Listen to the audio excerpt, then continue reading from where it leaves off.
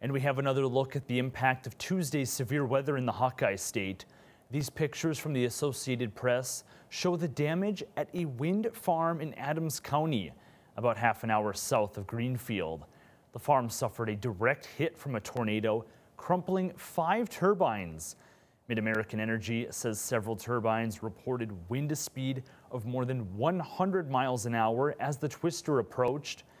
Wind industry experts add the towers are built to withstand severe weather, but not a direct hit from a tornado.